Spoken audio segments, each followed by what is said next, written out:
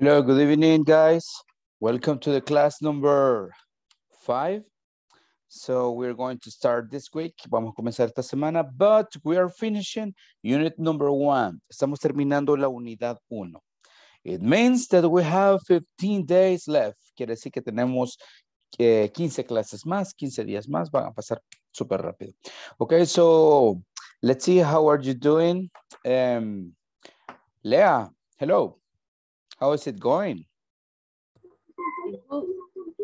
Oh, good. That sounds nice. Thank you. Miguel, how do you do? I'm fine.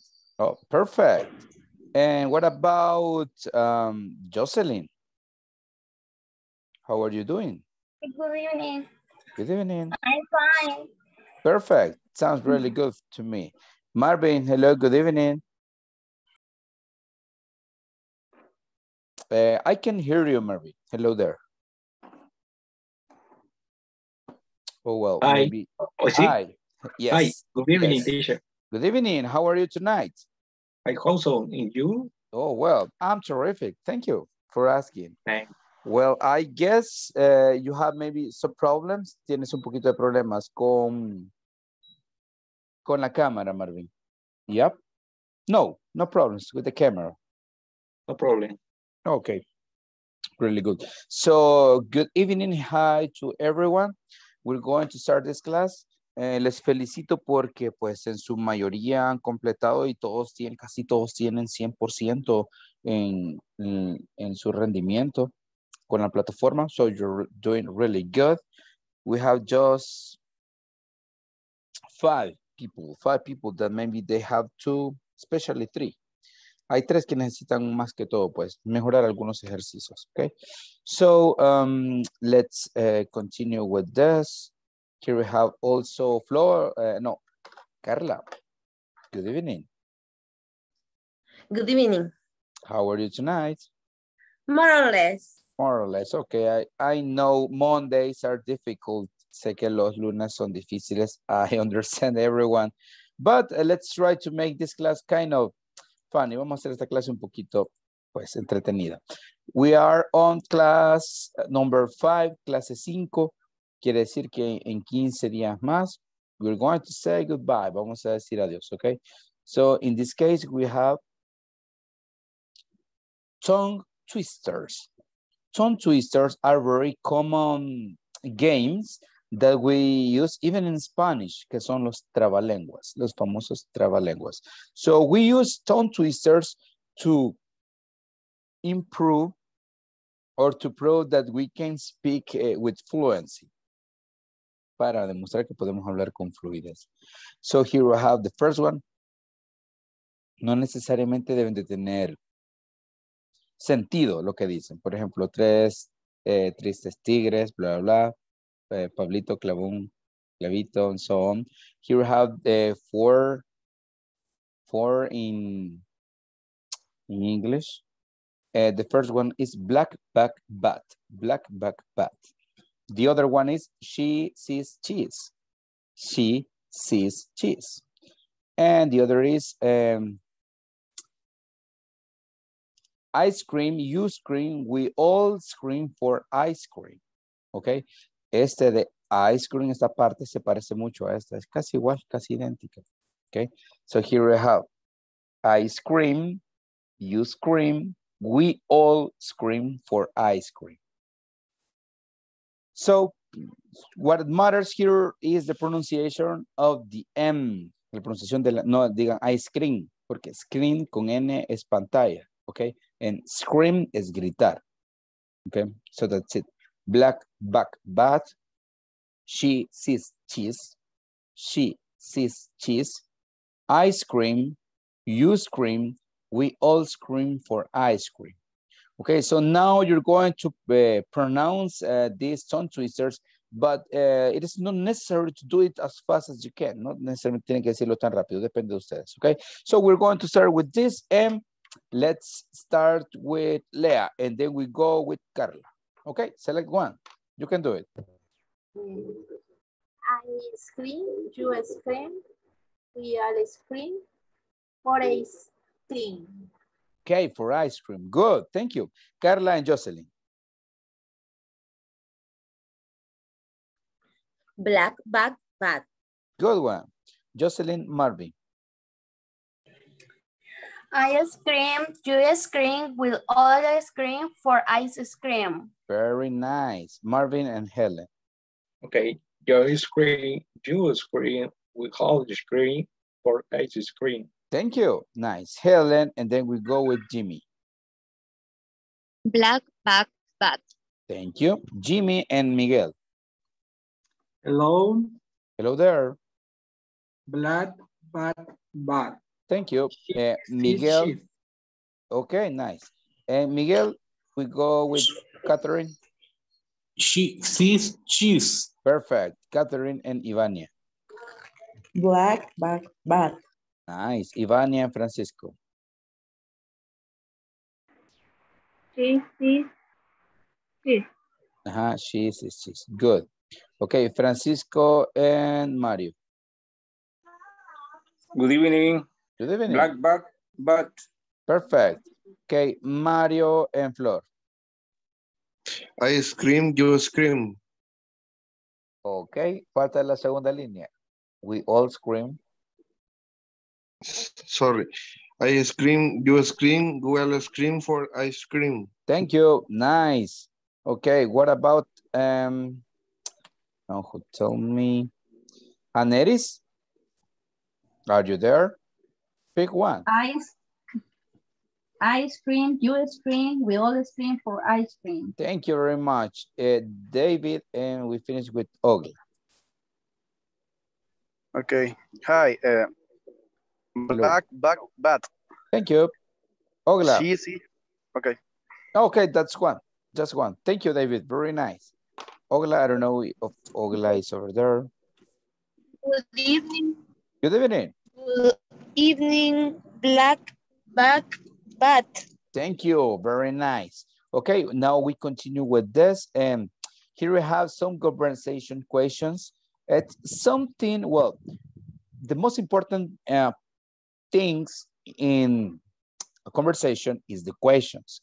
Depends on the questions, you can have like a very comfortable and nice conversation or a short and uncomfortable conversation.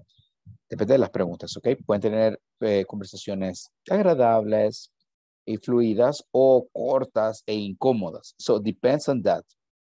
There are some, well, depends on the confidence. Depende de la confianza que se tenga. But now here we have some conversations. For example, conversation questions. For example, are you married? Yes, I am, or no, I am not. 2, what's your nickname? Okay, my nickname is, and the first one, ¿estás casada o casado? Yes, I am. No, I'm not. Number 2, ¿cuál es tu sobrenombre? Okay, here in El Salvador, we have like very strange nicknames. Tenemos apodos especiales en El Salvador, right? Pero los salvadoreños somos demasiado especiales para inventarnos apodos. But in this case, nicknames, it refers to like a short name of your first name. Por ejemplo, cuando acortamos nombres. En lugar de Catherine, decimos Katy, right? Or instead of, esa palabra es importante. La estoy utilizando ahorita. Instead of significa en lugar de. También, esa les sugiero que la anoten. Instead of significa, esas son de las palabras que cuando uno está hablando no se le vienen a la mente y no, esas palabras a veces nos cortan la fluidez. Instead of, hay que memorizarle. Instead of, en lugar de, en vez de. For example, we have Lea Berenice, okay? Instead of Berenice, you can say Bere, right? Maybe it could be applied. Instead of Francisco, we can say Franco, we can say Chico or Paco, right? Those are like different forms to call Francisco. And we have also, yeah, I guess you understand. Instead of Jennifer, you can say Jenny or Jen. So that's it. What's your nickname? A eso se refiere. So my nickname is, in my case, my name is Josue, but my friends call me Josh. That's it, or Joshua, right? And here we have number 3. What's your mother's name? Aquí estamos utilizando el nombre posesivo. Le agregamos el apóstrofe y la S, lo vimos el viernes. My mother's name is, el nombre de mi mamá es, what's your mother's name? My mother's name is, what's your favorite? Siempre recordando favorite, no favorite. Favorite sport. What's your favorite day of the week? Okay. So, I'm going to ask you some questions. Le voy a hacer un par de preguntas y quiero que ustedes me las contesten de la manera como ustedes consideren, okay? We're going to start with Ivania. Okay, Ivania, hello. Good evening. Hello, good evening, teacher. Okay, nice, Ivania. Tell me, are you married? No, I'm not. Okay, thank you. Leah, what's your nickname? My nickname is Escribenos. Okay, perfect. Catherine, what's your mother's name? My mother's name is Guadalupe. Perfect. Miguel, what's your favorite sport? My favorite sport is soccer. Okay, definitely, yes. Thank you. Helen, what's your favorite day of the week? My favorite day of the week is Saturday. Yes, Saturday is the best, definitely. Thank you. Okay, Jimmy, are you married? Okay, maybe Jimmy is not ready. Okay, let's see. David, are you married? David, are you there? Well, maybe not. Let's continue with... Sorry, teacher, I'm driving. No problem. Siempre que vayan manejando cualquier cosa, escríbanme, díganme, ok, para preguntarles después. Ok, no problem. Sigue de oyente. Ok, Aneris, are you married? No, I'm not. Okay, thank you. Let's continue with Miguel. What's your nickname? My nickname is Mike.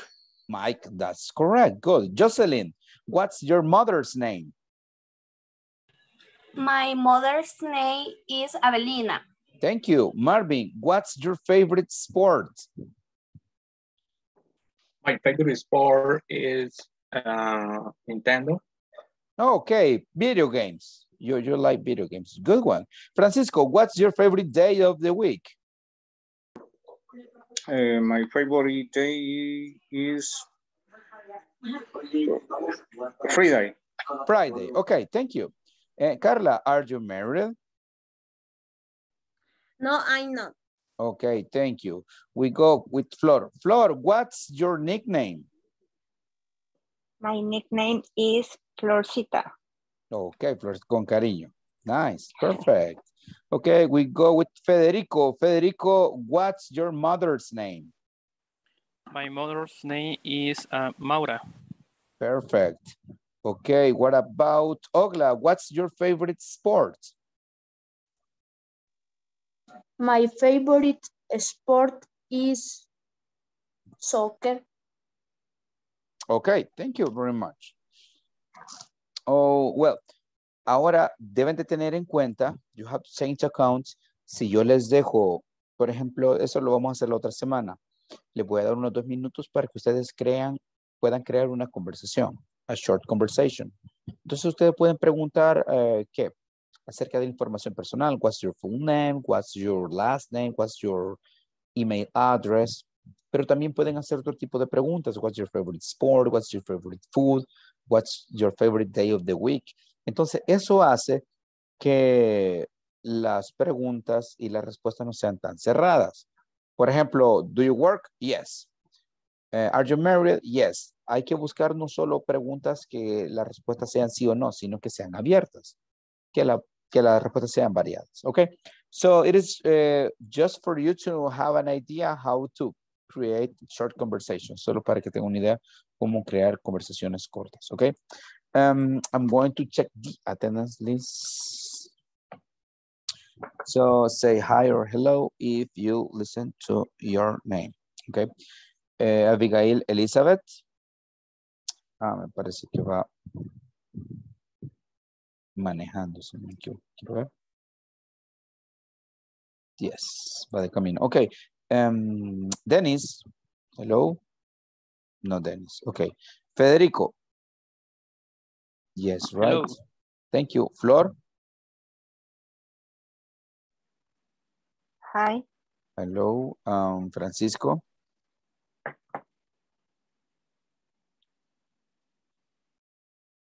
Okay. Gladys and Neris. Present. Thank you. Helen. I am here.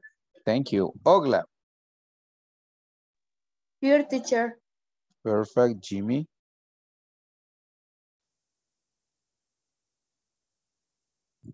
Okay. Ivania. Hi, teacher. Thank you. Carla. Present. Nice. Catherine. Hello. Hello. Lea.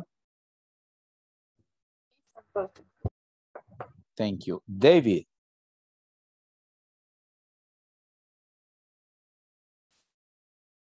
Oh, va manejando. Mario.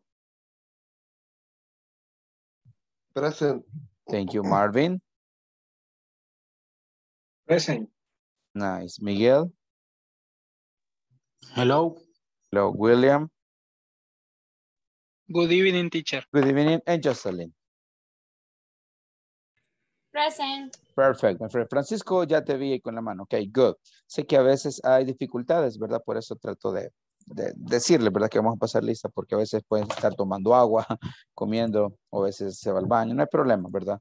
Capto. Solo hay que estar pendiente. Normalmente la lista la paso a las 8:15, ¿verdad? 8:20, 8:25. Y la última, pues, para terminar. Ok, we continue. Similar sounds, ya teníamos eso, ¿verdad? La vez pasada les comenté que R es como la letra R, U es como la letra U, Y es como la letra Y, y 4 es como el número 4, solo que se escribe diferente. But the pronunciation is the same. La pronunciación es la misma. So, I know that we have problems with R. A veces escucha que ustedes dicen air. Y es R, ¿verdad? Recuérdense de esto, ¿verdad? You, ¿verdad? No me digan you, sino que you. Okay. William, yes, a question, right? ¿Cuál es el significado de why?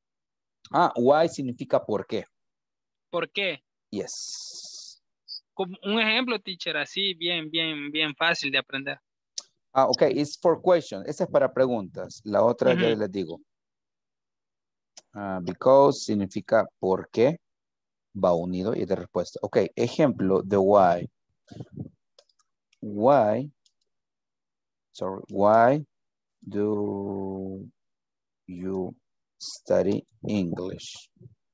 ¿Por qué estudias inglés? Why do you study English? Ok. Why do you study English? Why do you study English?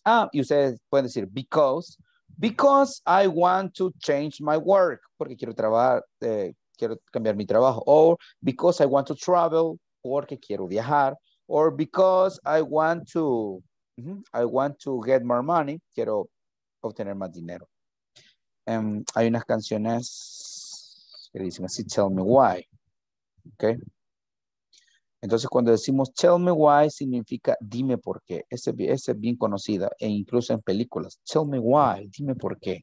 Cuéntame por qué. Right? So, yes, it is important, this word. Ya lo vamos a ver más adelante. Vamos a ver su uso. But this is just an example.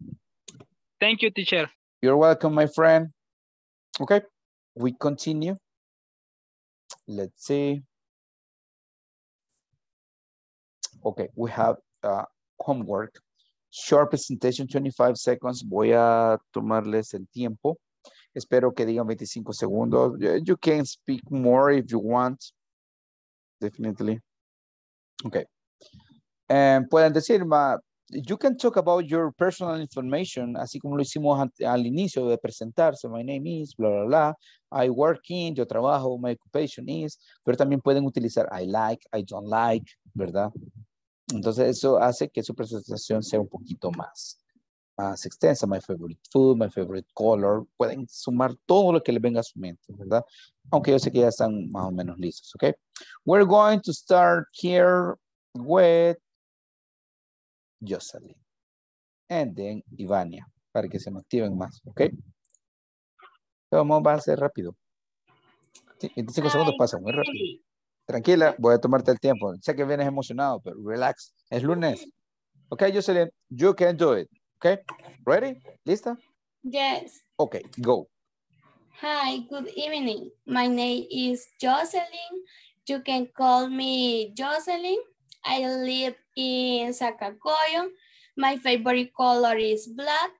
My favorite hobbies are listening to music and also spending time with my family. And I have a dog. Its name is King, but also 2 cats. Perfect. 42 segundos. Si ven notificaciones, no la vean, right? 42 segundos. Can you notice? Es bastante tiempo, Jocelyn. Good, very nice. Ok. As I told you before, pueden tardarse más, ¿verdad? Si quieren, un par de segundos menos, pero lo ideal es 25, right? Okay, we go with Ivania, and after Ivania, we go with Leah. Okay, Ivania, are you ready? Yes, teacher. Okay, go. Hi, my name is Ivania. I'm 30 years old. I live in San Salvador. A little about me is I love watch the sunset or the sunrise. I have one son. His name is Fernando. And also I have 2 dogs. Okay, interesting, very nice. Miren, exacta esta mujer, 26 segundos. Good, Ivania, very nice. Maybe later you can talk about Fernando. Después puedes hablarnos sobre Fernando, okay? It is good. Vamos a tener una actividad acerca de familiares. Okay, perfect. I'm sorry? I have Yes? a question. Go ahead. Yo tenía una duda. I love watch o es I love to watch. Realmente es I love watching, ¿verdad? Se puede decir I love watching or I love to watch. Voy a explicar esto así brevemente. Si no ocupo el to, el to sirve para separar dos verbos. Siempre. Correcto. Okay. I love to watch series or cartoons. Pero en lugar de decir I love to watch, puedes decir I'm sorry. En lugar de I love to watch, vamos a cambiarles eso porque está más grande. En lugar de decir esto, tú puedes decir, por ejemplo, I love watching. Por ejemplo, I love watching. Y eso es bien común. Eso también lo vamos a hacer ejercicios de esto, creo que en la tercera semana. Cuando ya vamos a ver los verbos, porque vamos a comenzar a ver verbos, en lugar. I love to watch, o también puedes decir I like to watch, ok? I like to eat pizza. Pero también puedes decir I like eating pizza. I like to play or I like playing. Entonces es bien común esto, pero es to. No pueden ir dos verbos juntos, siempre debe ir un to en medio. Ok? So that's very good, Ivani. Thank you. We go now with Leah, and after Leah, we're having Francisco. Hey, Leah, ready? Ready. Okay, go. My name is Leah de Rivas. I am 35 years old. I am studying English. I am from Contamos City. My favorite book is Game of Thrones. I like cats and dogs. I don't like papaya.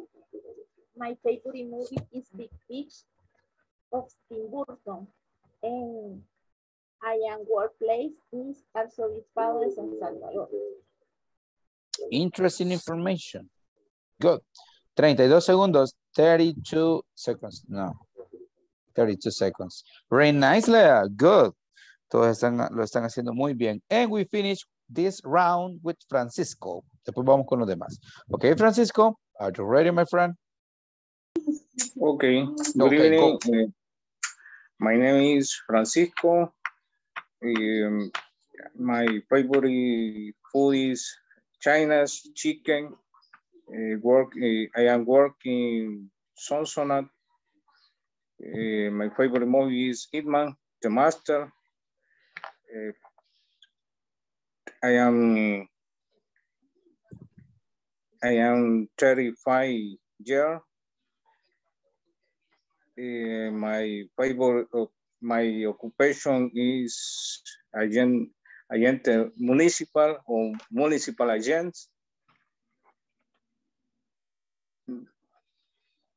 Okay, that's good. Very nice, very nice. 43 seconds. Very good, Francisco. Interesting information. Gracias. Recuerden, las tareas ustedes pueden leerlas o pueden memorizarlas o pueden pues también que improvisar, como ustedes desean. But I recommend you have to outline. Les sugiero que tengan por lo menos un, como dicen, un draft, un machote o algo así para que se vayan guiando. Pero si también quieren inventar o improvisar, do it, háganlo, no tengan miedo. Así como van, excelente. Ok, perfect. We go now with this. Vamos a hacer una actividad similar. Vamos a utilizar el spelling, ¿verdad? Entonces vamos a escribir en el chat los nombres. Los únicos dos nombres que no me van a escribir es David y Elizabeth porque van de camino. Entonces van a escribir una palabra, cualquiera puede ser sencilla, pero la vamos a deletrear. Ok, Catherine, thank you. Vamos a deletrearla como de reverso, backwards. Por ejemplo, escribo esto y escribo siempre el nombre de la persona. Bien, le escribo esto a Ivania, ¿ok, Ivania? Mira la palabra que mandé en el chat. Y necesito que la deletrees de la última a la primera. Vamos, Ivania, intenta. Sigue tu corazón, tú puedes. Ok, W, O, L, L, E, Y. Ok, thank you, very nice. Y así lo vamos a hacer todos. Thank you, Ivania. So you select the name of a participant. Seleccionen el nombre de algún participante, right? Y le asignan una palabra, ¿ok? Pónganle unas 3 palabras a Helen, por favor, a Carla, pónganle más, pónganle 5, no tengan pena, ¿ok? Go ahead, my friends. Let's use the chat, ¿verdad? Ok, ya me pusieron aquí a Carla. Vaya, Carla Mendoza, ya te vacunaron. Ok, good, nice. Select names of your classmates and add words. Vamos a terminar este tema ahora. Ya no vamos a volver a ver lo del the alphabet. So that's why we are having some exercises. Por eso tenemos estos ejercicios, ok? So, Carla, you're the first one. Go. E, C, A, E, P. Thank you. Helen, your turn. And then Jocelyn. E, L, P, P, A. Yes, thank you. Jocelyn and then Francisco. Okay. H, O, Es al revés, comienzas con la K. K. ay, Tienes que deletrearlo a la inversa. Al revés. al revés. Sí, Perdón, me había distraído. O sea, el amor así es, no hay problema. Te entiendo. K, R, O, W, E, M, O, H. Thank you. Francisco and then William. N, O, I, T, A, P, U, C, O. Thank you. Very nice. Faltó una C ahí, ¿verdad? Que no la puso Marvin, pero excelente. William and then Flor. My word is study. Yeah. Y-D-U-T is. Perfect. S. S. Thank you. We go with Flor and they. Con Flor y después Marvin. E, P, H, E, M, I, P. Ok, Flor, te tocó pineapple. ¿Puedes decirlo de nuevo? Porque te comiste algunas. Tú puedes. E-L. E-P. E-L. Perdón. L, perdón, es cierto.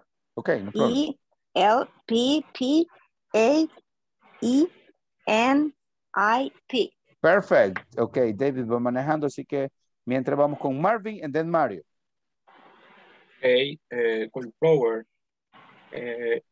R-E-W-O-L-F-I-L-U-O-C. Thank you. Ok, Mario and then Ivania.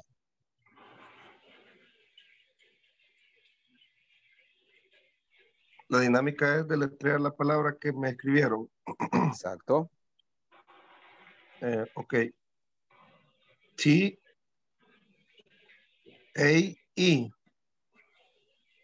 Ok, good. Carla, ya te pusieron otra. Después va Jimmy. Quiero ver a quién más no me la han puesto. Creo que la mayoría la han puesto. Después va Jimmy. Ok, Carla. Ah, no, perdón. Ivania va. Ya estoy. Sí, pero también me llamo Carla. Estoy directo. Sí, pero de Carla a Ivania, de Carla a Carla. Come on, Ivania, then Jimmy. R-E-S-P-A-E-T.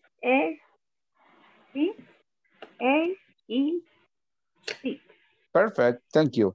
Now we go with Jimmy and then we go with Ogla. Okay, Jimmy. Hello? Yes. Yes. T-O-E-K-A-N. Ok, solo que ahí es you, ¿verdad? Dijiste O y es you. Ok, a Ogla ya le pusimos 2. Vamos, Ogla. Can do it. Ok. E-L-T-T-O-B. Okay, and the other? N-E-E-R-G. Perfect. Now we go with Federico. Sí.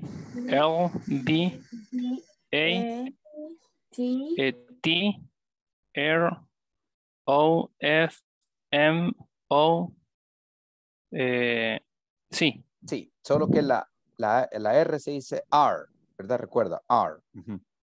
Ok. Thank you. Aneris?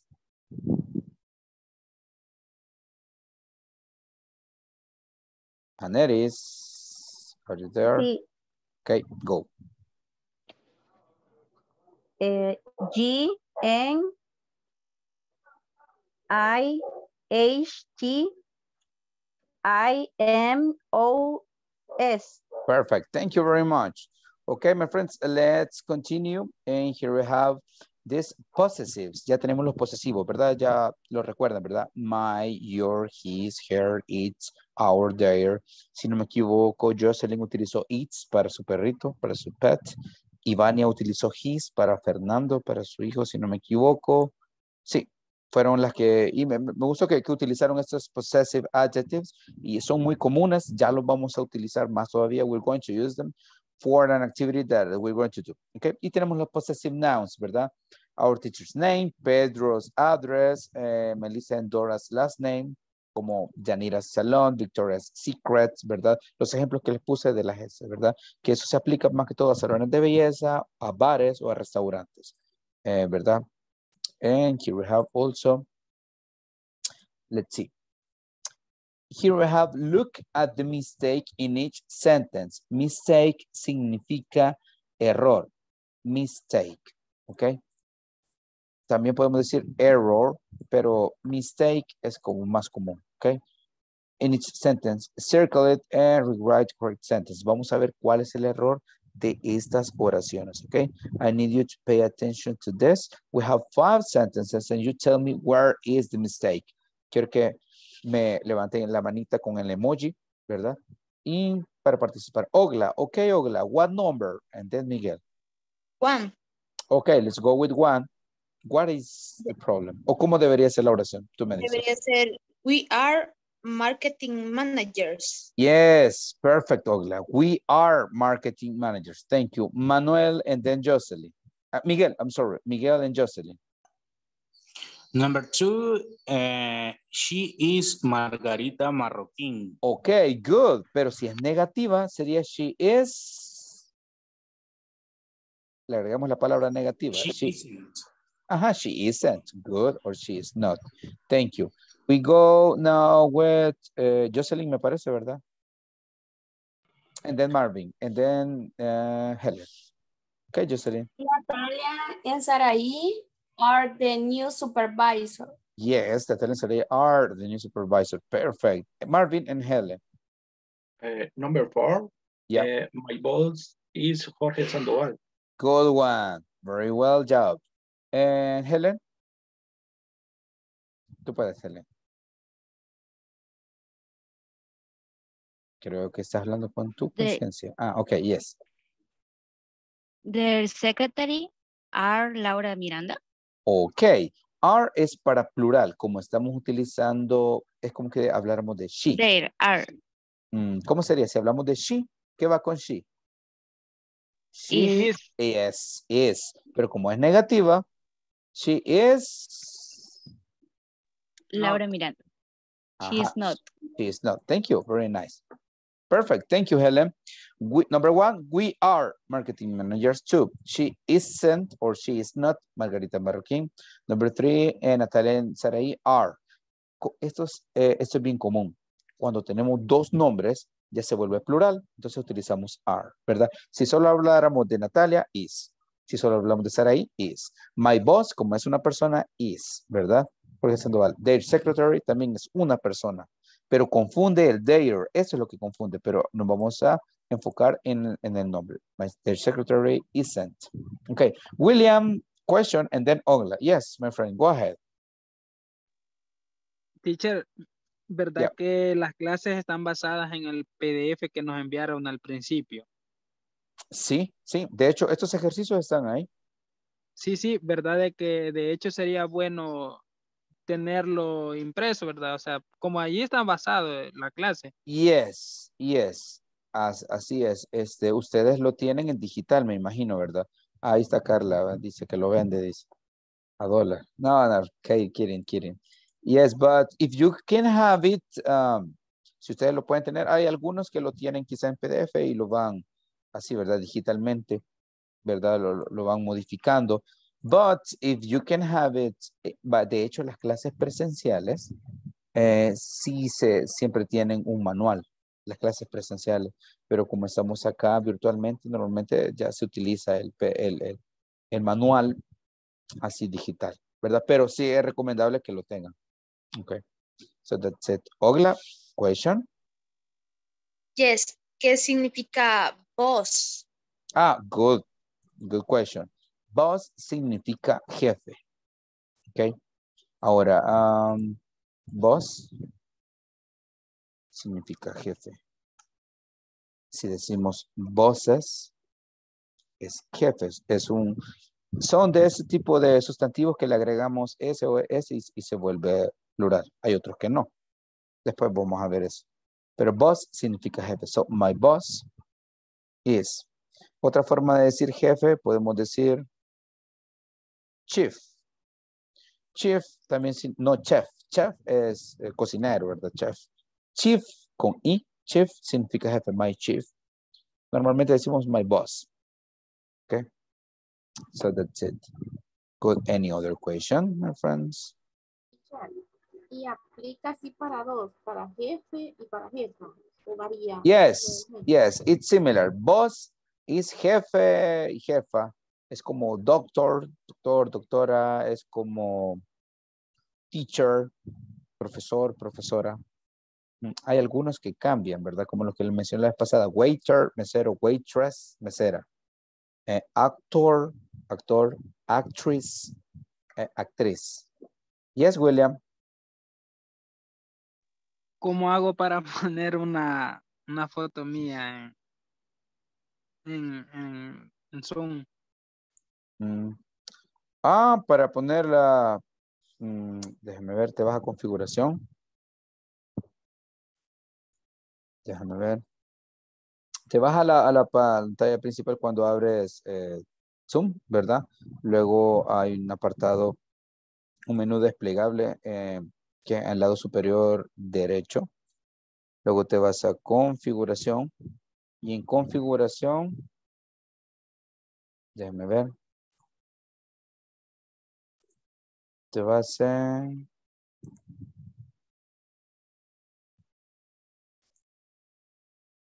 Te voy a mandar el tutorial mejor, ¿ok? Vaya. Ok, sí, me parece que te vas, sí, en perfil te vas y te vas a editar el perfil, pero te voy a enviarla, ahí ¿cómo se llama? Tutorial, ok. Okay, my friends, we go to the listening part, vamos a la parte de listening, and yes, Francisco. Una pregunta, ¿cómo le explico? Lo que nos dijo que nos iba a dar como apoyo para poder practicar un poquito más el inglés. Déjame ver, lo programo para mañana. Ya lo envío. Ok. Material de apoyo lo voy a poner. Son links, pero son perfiles muy buenos. Aquí te lo voy a poner para enviarlo mañana por la mañana. Ok. Cuando les envíe la actividad Speaking Activity, se los envío mañana en la mañana. Ok, Francisco. Con este tema de listening, yo les sugiero, my recommendation is, configuren su Facebook en inglés. Configuren su Instagram en inglés. Entonces, solo cambien el idioma. Eso les va a ayudar bastante a que cuando ustedes vean share, es compartir. Ustedes ya tienen que share, es un verbo, ya lo tienen memorizado. Etiquetar, tag, profile, perfil. Entonces, ustedes van a ir normalizando todo eso y va a ser parte de su diario vivir. ¿Ok? Eso es muy interesante, pues realmente te ayuda en las redes sociales. Si, por ejemplo, file, ¿verdad? Es archivo y así. Lo que ustedes tienen que hacer es meterse en ese tema cultural del inglés, porque el inglés es parte de la cultura y así es como se aprende. Ver series subtituladas, por ejemplo, si tienen algún tipo de aplicación de streaming, pueden ver series como Friends o pueden ver cartoons. Y si lo ven en inglés, ustedes van entendiendo hasta los chistes y todo eso poco a poco. Eso es parte también del aprendizaje del inglés, porque aquí les enseñamos un inglés formal, pero el inglés, digamos, diario, lo pueden ver en todo eso. Aprenderse, como les dije a las primeras 2 personas con las que estuve, bueno, las primeras 3 que estuve con las sesiones de 10 minutos, apréndanse los coros de las canciones de las que a ustedes les gusta. No se aprendan toda la canción, solo los coros y cántenla, pero no fuerte. Ustedes muevan los labios. Si ustedes creen, no, yo ya sé cómo pronunciarlo, pero en su mente, si ustedes no tienen esa motricidad en los labios, eso no se acomoda su lengua, sus labios a pronunciar las palabras como deben de ser. No es lo mismo estar viendo Spotify, estar viendo las letras o en YouTube y solo con su mente, ahí no están practicando. Ahí solo están viendo la coordinación de palabras, pero cuando ustedes practiquen, cuando mueven los labios, muévanlo, háganlo, suavecito aunque sea, y se van a dar cuenta que ahí están practicando el inglés. Practicar el inglés no quiere decir siempre ver el libro y estar 15 minutos, se refiere a dedicarle a eso, ¿verdad? So that's it. Eso es bastante importante, a todos nos ha ayudado eso. Y es una recomendación para ustedes. Otra sugerencia para que ustedes aprendan inglés es que lean 2 o 3 minutos en inglés al día. Ejemplo, digamos que ustedes buscan una noticia en inglés o puede ser cualquiera de estas. Vaya, puede ser solo eso, miren. Solo eso puede ser. Y cuando ustedes lean, también les sugiero que se graben. Graben su audio. A nadie le gusta su voz. Escuchen bien esto. A nadie le gusta su voz. Solo nos acostumbramos porque siempre, que mi voz es fea, teacher. Y cuando le digo a alguien cantemos en karaoke, bueno, después de unos shots de tequila, ya la gente ya afina. Pero realmente a todos nos da un poquito de pena y nadie nos gusta nuestra voz. Pero nos podemos acostumbrar. Ejemplo, tenemos una noticia de la BBC o de lo que sea en Google. Pongan New York Times, puede ser. Y solo ponen eso, Solo esto. Léanlo y grábenlo. Todos los celulares tienen un recorder, si no pueden descargar una aplicación para esto. Y comienza, who are the people in this picture? That is my older brother and younger sister. Oh, what do they do? My sister is a pilot, y así sucesivamente. Y ustedes escuchan. Lo otro que pueden hacer es copiarlo o digitarlo en el Google Translator y escuchar cómo están pronunciando ellos. Y comparen dos líneas, comparen una línea, esa cópienla en Google Translator y la escuchan. Y luego ustedes intentan pronunciarlo. Ya, creo que ahora tenemos muchas, pero muchas herramientas para practicar el inglés. Recuerden, practicar el inglés no solo es con un libro, puede ser con una aplicación, ¿verdad? Puede ser practicando una canción, como sea, pero esas son prácticas que yo les sugiero que si lo pueden hacer de 10 a 15 minutos todos los días, aprenderían mucho.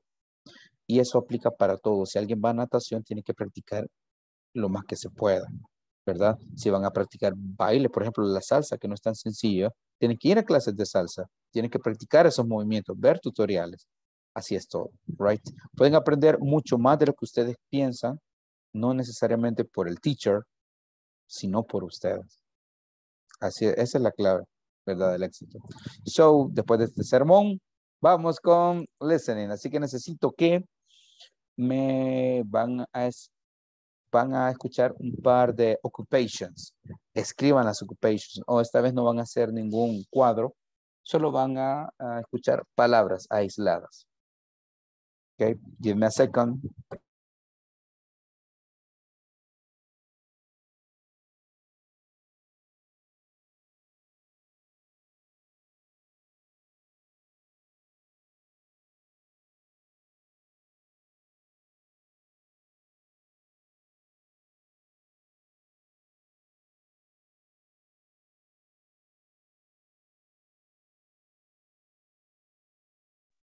Okay, I'm going to play 2 times. Voy a ponerlo 2 veces.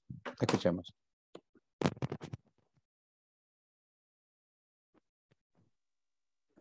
Industrial engineer, storehouse assistant, monitorist, material operator, radio host, cashier, secretary, accountant, supervisor, salesperson, floor manager, truck driver. Okay, let's listen one more time. Anoten lo que puedan.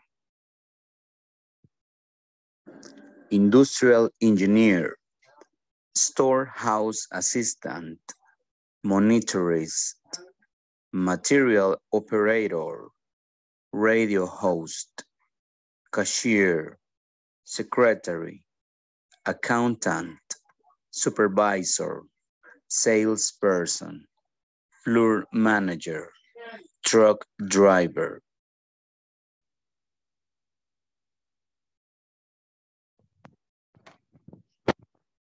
Okay, so let's see.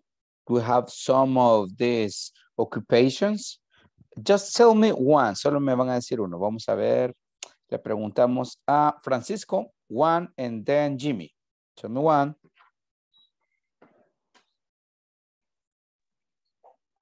Radio host. Radio host, yes. Se dan cuenta que ahorita no es importante si lo escriben bien o mal, sino si captan, ¿verdad? Porque radio host no es tan fácil de escribir, pero lo captaste, Francisco. That's the objective. Good. Catherine and, no, vamos con, sí, Catherine and Jimmy. Truck driver. Good. Jimmy and Leah. Floor manager. Thank you, Leah and Miguel. Good. Miguel and Marvin. Truck driver. Good. Marvin and Carla. Supervisor. Nice. Carla and Helen. Storehouse assistant. Good. Helen, Ivania. Industrial engineering. Thank you. Ivania. Sales personnel. Ok, good. Vamos a ver si no me estás inventando, Ivania. Que a veces ustedes son muy creativos. Ok, nice. Me da, yo sé que a veces cuesta un poco cuando ya ustedes tienen, esa la voy a decir si me preguntan, y los demás comienzan a robarle las ideas y todo eso. Sé que es un poquito complicado, por eso trato de variarlos un poco, ¿verdad? Para que no digan, este teacher, de último me pregunta y siempre me roban las ideas. Okay, so here we have this. You did it really good because you understood a lot of, pero hay otros que no me dijeron. Okay, here we have, right? Industrial engineer, storehouse assistant, monetarist, material operator, material, como la canción, miren, van a disculpar, pero yo siempre digo como la canción, que cuando sea viejito, por eso me van a trolear. Ok, la canción de Madonna, Material Girl. Escuchen esa canción, ya todos la conocemos. Material Girl. Entonces no dicen Material Gear, ¿verdad? Ella dice Material Girl. So that's why, por eso les digo, las canciones son tan importantes para aprender la pronunciación adecuada. Right? So, radio host, que tenemos que radio host es locutor, right? Cashier, secretary, accountant, supervisor, salesperson, tour manager, truck driver, maintenance. Okay? So, most of them we have been studying. La mayoría ya lo hemos estado estudiando in the past exercises, okay?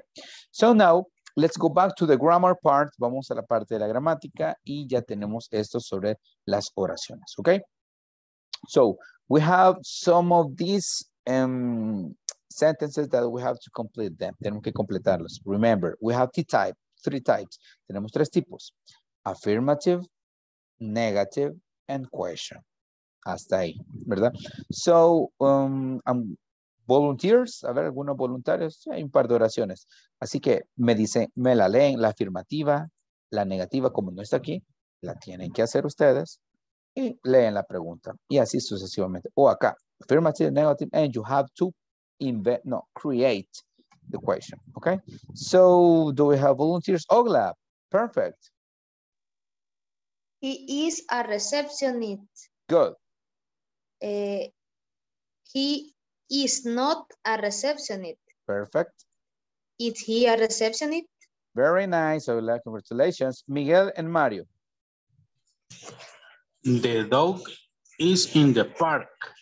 Nice. Is in the park the dog? Ok. Casi, porque aquí tenemos la afirmativa, la dijiste bien. La pregunta aquí está. No hay que hacerla. La que tienes que hacer es la negative. ¿Ok? ¿Cómo sería la negative? The dog. The dog is in the park. Thank you. And please read this. Lee esta. Is the dog in the park? Thank you very much. Okay. Now we go with Mario. Okay, Mario. Okay. She's a student. She is not a student. Is she a student? Perfect. Very nice, Mario. Very well. Now we have the last one. And for this, I will need Catherine. Please, Catherine. Showtime. She is a supervisor. Yes. She is not a supervisor. Is she a supervisor? Yes, thank you very much. Ok, y pues para avanzar con esto, we have some others. Y para esta voy a necesitar que me ayude William. Ok, William. Ok, teacher. Take a look. Dale una revisada y me dices con cuál comienzas. Después vamos con Federico. Okay. Okay. Go. You are a receptionist. Yes. You are not a receptionist. Okay. Are you a receptionist?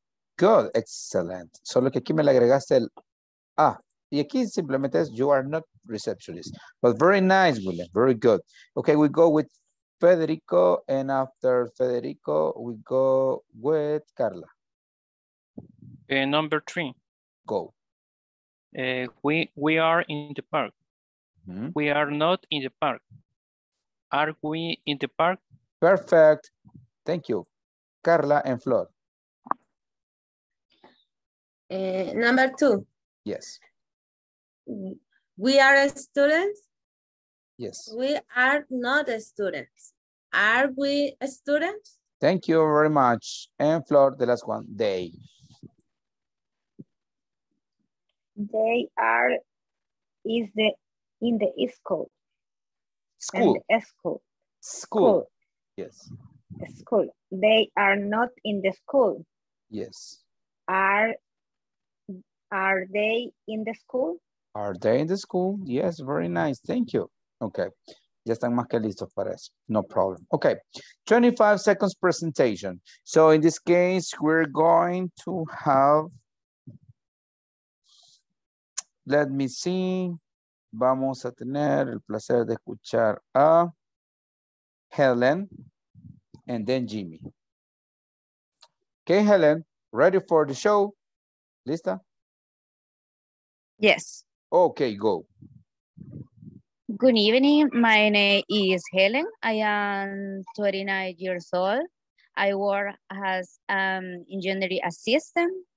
I have 2 brothers and 1 son. I live with them. I live in Soyapango. And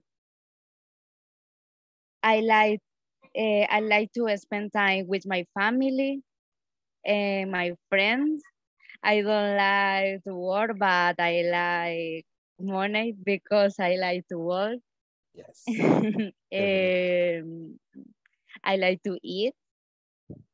My hobby is listen to music and watch series.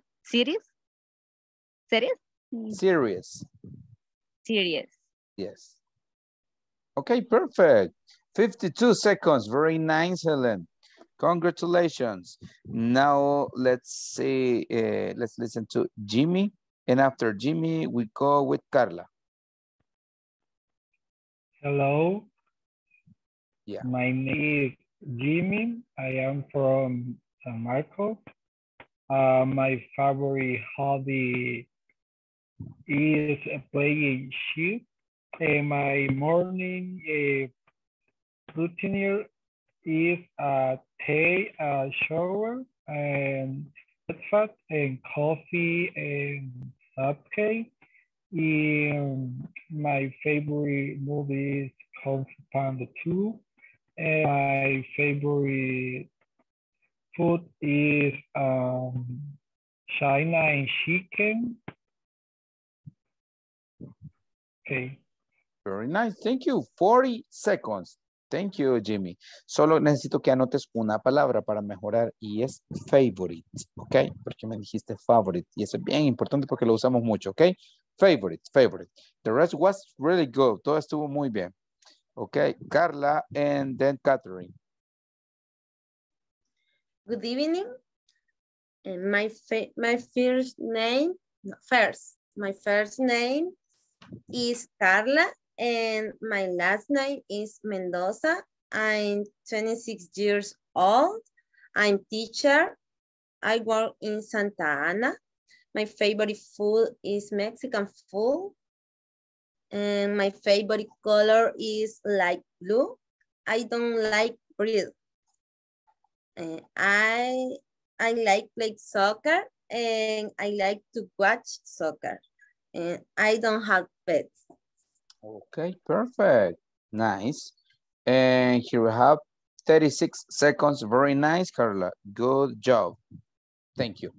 Me gustó la corrección de first a first. That was really good. A veces así pasa. Incluso en español hay gente que nos confundimos. Algunos dicen, leyendo. Cositas así. Sucede. Okay. Catherine, and then we have finally with Miguel. Okay, Catherine, ready? Hello, my name is Catherine. I have one son. His name is Alexander. I like pets. I like a dog. My favorite food is Mexican food. I work in San Salvador. I like going out different places in my country in motorcycle. Motorcycle, yes. Motorcycle. Okay, interesting, very nice. Here we have 38 seconds, very good, Catherine. And we're going to finish with, ¿quién le dije? Miguel. Go, Miguel. Hello, good evening, classmate. My name is Miguel Martinez. I am 20 years old and I am married and I have a son. He have 2 years old and have 2 pets, 1 dog and 1 cat. I am a driver and I work in Huizúcar. I live in Zaragoza, La Libertad. And plays the piano and study English. Okay, very nice, thank you. 44 seconds, Miguel, very good job. Solo un detalle, my son is. Si tiene la edad, se dice is, ¿verdad? Aunque normalmente nosotros pensamos que es has or have por tener, pero no, es is, okay? So that's the only detail, el único detalle. Okay, we continue with this. And after this, we go with another listening part. Ahora tenemos otro ejercicio de listening. Para este ejercicio de listening, vamos a tener 4 people, 4 personas, las cuales van a mencionar. They're going to say the name, last name, age. Ya sabemos que age, Jocelyn, significa, what is that in English? Age. No te escuchamos, Jocelyn. Creo que estás hablando con tu conciencia. No te escuchamos, pero sí te leí los labios. Yes, that's true. Edad. No te escuchamos. Mira, creo que hay dificultades. ¿Edad? Yes, thank you. ¿Edad? Sí. Thank you very much. Occupation, place, ¿verdad? Lugar, favorite food and favorite music. Si se dan cuenta, estos audios ya tienen más información. Es porque ustedes deben de la retentiva, y sé que es un poquito difícil porque van hablando y ustedes van escribiendo. So, but that's the point. No nos podemos quedar con las cosas fáciles o las cosas básicas. Tenemos que ir incrementando. Okay. So, I need you to, si ustedes quieren hacer un cuadro, está bien si no solo escriban name, last name, age, occupation, para que ustedes puedan ir escribiendo acá la información. Okay. I'm going to give you like what? 1 minute. 1 minuto le doy.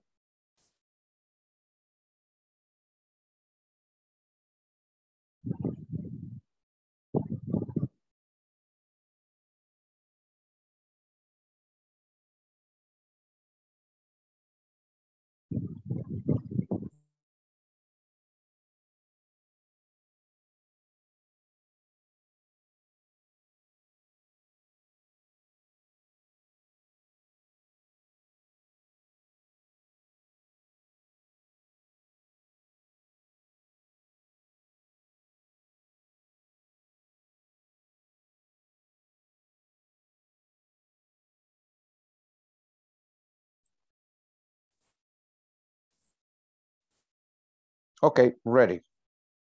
Aquí vamos. Number 1. Como siempre, we are going to listen 2 times. Vamos a escucharlo 2 veces cada audio.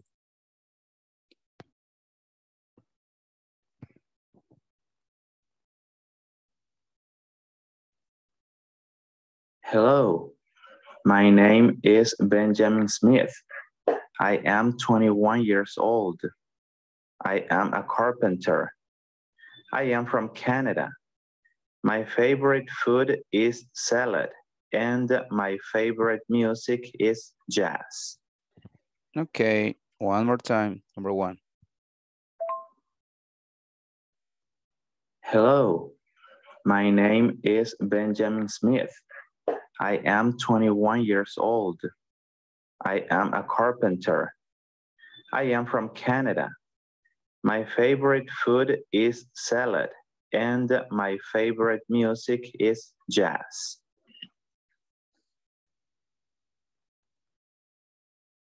Let's go with number 2. Hi, my name is Tatiana. My last name is Williams. I am 29 years old.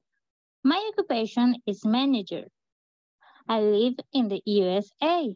My favorite food are hot dogs. My favorite music is reggae.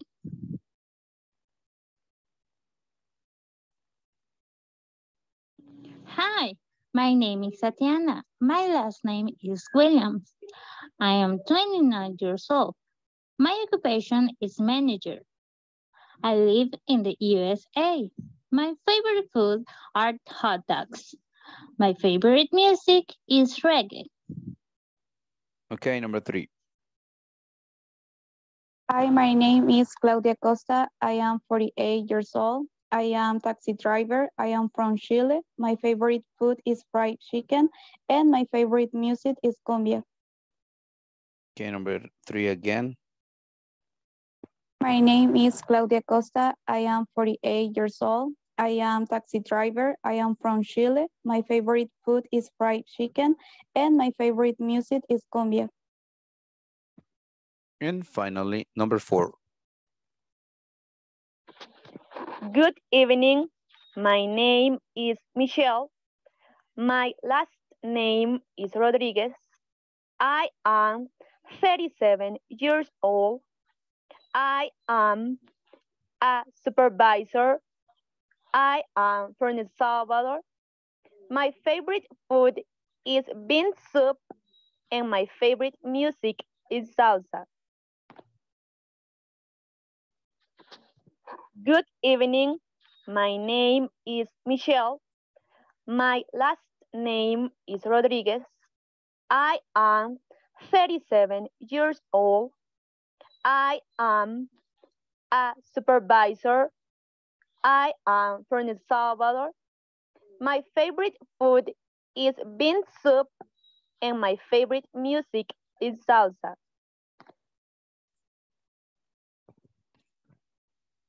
Okay, guys. Let's see.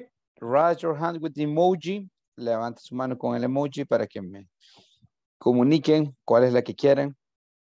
Creo que ella sé la que no me van a querer decir. Okay. So here we go with Mario and then Lea. Okay, Mario. And then we continue. Her name is Claudia Costa. I'm sorry. Can you repeat? Tal vez te acerca un poco al micrófono porque te escucho lejos.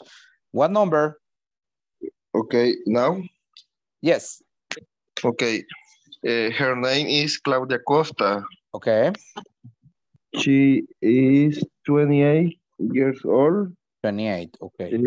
Your occupation is taxi driver. Your favorite food is chicken. Okay. She like music cumbia. Perfect. Solo que para Esa decir es la información. Yes, es la más rápida, pero para decir su información es her name. Porque si dices your name, me estás diciendo a mí, tu nombre. Ajá, así que para ella es her name, ¿ok? Yes, good. Right, okay. Thank you, Lea, and then we go with Miguel. Number 1. Number 1. He's Benjamin. Last name is Smith. Yeah. Age 21. Okay. Occupation carpenter. Good. Place Canada. Favorite food. His favorite food is salad. Yes. His favorite music, jazz. Thank you very much. Good. Very nice, Lea. David, apaga el micrófono. Estoy intentando apagarlo y no puedo. Ok. Please. Necesito que estén con micrófonos desactivados. Thank you. Very nice. Ok. No. We have 2 and 4. Nos faltan el 2 y el 4. Bien, vamos con Miguel and Helen. Fine. Ok, Miguel. Number 2. Yep. My name is Tatiana. My last name is Williams. Okay. I am 29 years old. I am a manager. I live in USA. And my favorite food is fried chicken. And sorry, my favorite food is hot dog. And my Yes. favorite music is reggae. Yes, that's it. Good. Like Bob Marley's. Thank you very much. Ok, terminamos con Helen. Teníamos también a otros compañeros y compañeras, ¿verdad? Pero lastimosamente, pues, ahí tenemos la información que es limitada. Thank you. Helen, please. 4. Yes. Her name is Michelle. Her last name is Rodriguez. Age is 47. Occupation is supervisor. Her place is El Salvador. Yes. Favorite food is bean soup, sopa de frijoles. Yes. And favorite music is salsa. Thank you very much. Good one. Solo hubieron 2 detalles en toda la información, pero estuvo muy bien, Helen. En el caso de Claudia, si no me equivoco, me dijeron 28, ¿verdad? Y es 48. Y en el caso de Helencita, me estás haciendo más joven a Michelle. Me está haciendo el favor. What is 37? 37. Yes, bean soup. Para esto,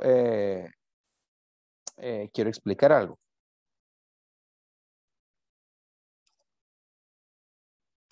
Ok.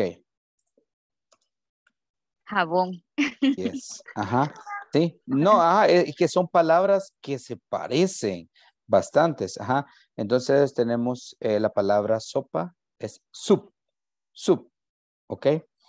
Y la palabra jabón es soap. Aunque, fíjense bien, aquí en teoría es como que se podría decir soap, ¿verdad? Pero soap es jabón, ¿verdad? Así que utilizan jabón para bañarse, ¿verdad? No la sopa, ni viceversa. Así que es soup. Va, por ejemplo, la maruchan ahí parece chicken soup, ¿verdad? Shrimp soup. ¿Ok?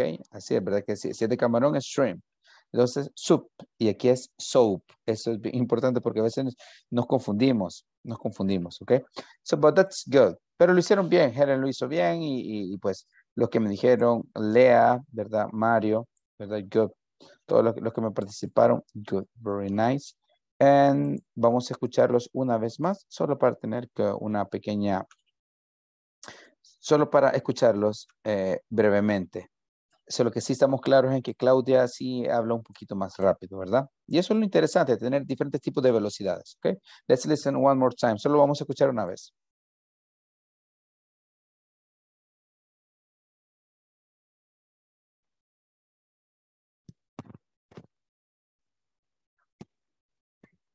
Hello, my name is Benjamin Smith. I am 21 years old. I am a carpenter.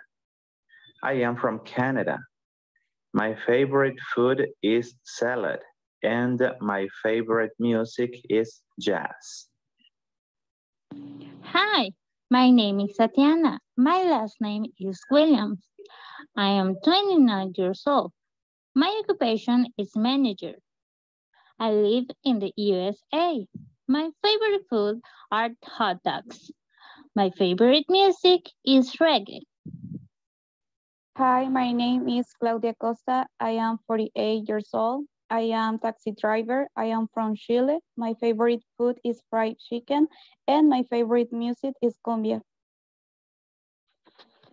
Good evening. My name is Michelle. My last name is Rodriguez. I am 37 years old. I am a supervisor. I am from El Salvador. My favorite food is bean soup and my favorite music is salsa. As you can see, we have like different accents. Tenemos diferentes acentos y sé que algunos es más fácil. Por ejemplo, la última fue demasiado pausada. Si se dieron cuenta, ya venían con cierta velocidad. My name is Michelle. My last name. Entonces es muy pausado. En cambio, Claudia es, my name is Claudia Costa, my last name is, my name is Claudia, y así bien rápido. En cambio, los anteriores pues tienen como un ritmo diferente. Ok, we continue with descriptions. Vamos a tratar lo de las descripciones siempre utilizando el verb be, pero para esto es importante hacer una pequeña retroalimentación. About family. Creo que ustedes ya saben, ¿verdad? La familia nuclear, o bueno, más que todos los miembros de una familia. Tenemos grandfather, grandmother, pero también se le dice grandpa o se le dice grandma, ¿ok? Father, mother, no mother, mother, mother. Se dice dad, daddy, o mom, mommy, ¿verdad? Tenemos esta que es uncle, no uncle, ¿verdad? Uncle, uncle. Y tenemos esta palabra que es aunt. En este caso, tenemos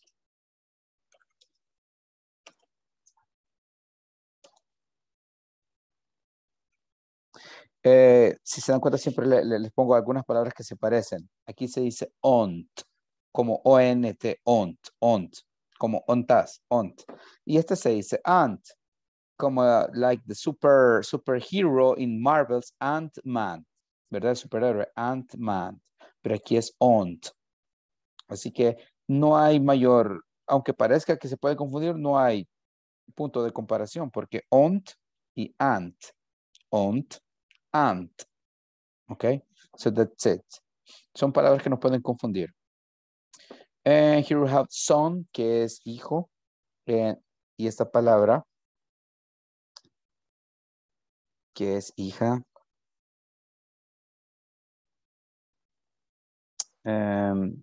Digamos que la pronunciación sería daughter. Así se pronuncia, daughter, daughter, como lo acabo de escribir. No digan daughter o daughter, daughter. Así sencillo, daughter, ¿ok? Cousin, ¿no es verdad? Cousin es primo o prima, ¿ok? So that's easy, good. Y tenemos brother, que no aparece aquí, pero sabemos que brother or sister, ¿verdad? Brother es hermano, sister es hermana. Si ustedes quieren decir hermanos y hermanas, se dice siblings. Siblings es hermanos y hermanas, ¿ok? Por ejemplo, I have 5 siblings. Si dicen eso, quieren decir que tienen 5 hermanos, entre ellos hermanos y hermanas. Pero si dicen I have 5 brothers, es que solo tienen 5 hermanos. I have 5 sisters, 5 hermanas. So, o cuando preguntan, do you have siblings? Normalmente sí se pregunta, do you have siblings? ¿Tienes hermanos? No dicen, do you have brothers? Do you have sisters? Se dice, do you have siblings? And you can say, yes, I have 1 brother and 2 sisters. Okay, nice. Okay, now that we have this information, vamos a la siguiente. ¿Alguien tiene una idea cómo se dice suegrita, suegro, suegra? Las personas que más nos quieren, la familia. Yes. Any idea? No ideas? Yes, David, go ahead, my friend. Mother-in-law. Mother-in-law. Así es, suegrita querida. Mándenle un saludo ahorita. Yes. Good. Snake. No, come on, no, Mario. Después ya no te van a dar pan con pollo en Navidad. Ok. So here we have the extended family. Y aquí tenemos algo curioso. Cuando tenemos la familia como que pues ya más que extendida, en este caso, tenemos sister-in-law, ¿verdad? Son-in-law. Ok. No es in-law, es in-law. In-law, ¿verdad? Entonces, cuando aparezca in-law, no in-love. In-love es enamorado, ¿verdad? In-love. Fíjense bien, in-love. Ve, in-love. Y la de 3, ¿verdad? In-law. Todo lo que termina en law es familia política. Por ejemplo, father-in-law, Le mando un saludo, ok. So, mother-in-law, ¿verdad? Sister-in-law. Las cuñaditas que tanto nos quieren, right? Good. Brother-in-law, ¿verdad? Cuñado. So, that's it. Eso es bien importante tenerlo en cuenta porque es un patrón. It is a pattern that it has like repetition. Okay, so that's it.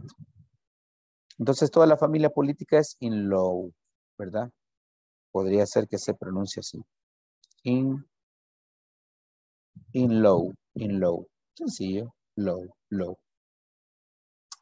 So now that we have this, tenemos de ahí la mayoría, ¿verdad? Bueno, lo otro que no había puesto anteriormente era grandson, right? Que es nieto, y granddaughter, que es nieta. ¿Ok? Easy peasy. Now that we have this, le voy a poner una imagen. I'm going to give you like a couple of seconds. Le voy a dar un par de segundos para que memoricen algo de pues, estas palabras. ¿Ok? Le doy un par de segundos.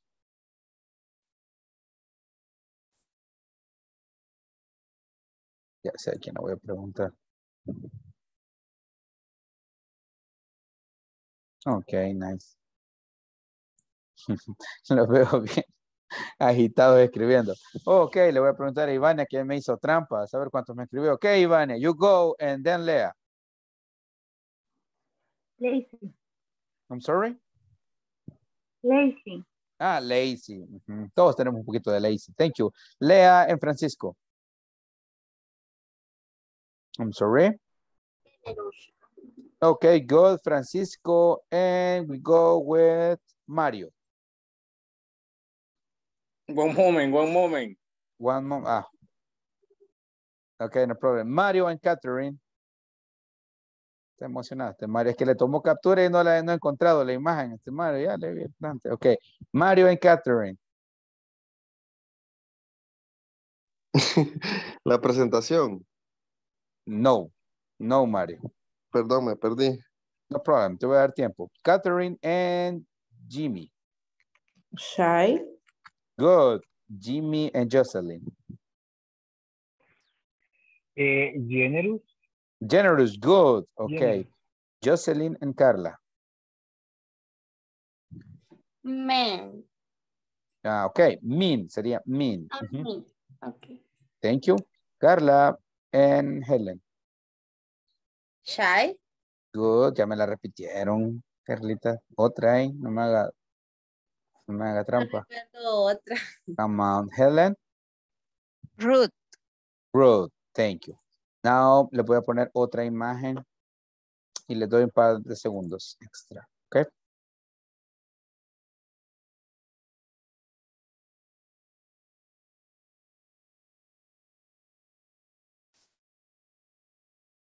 Carlita 2 me va a decir porque me hizo trampa. Ok, easy peasy. Ustedes son bien. Lisa tiene una gran retentiva. Carla, ok. No, solo uno dime, Carla. Carla and then David. Ugly. Ugly, okay, good. David, and then we go with Federico. Tall. Nice. Federico and William. Short. Good. William and Ogla.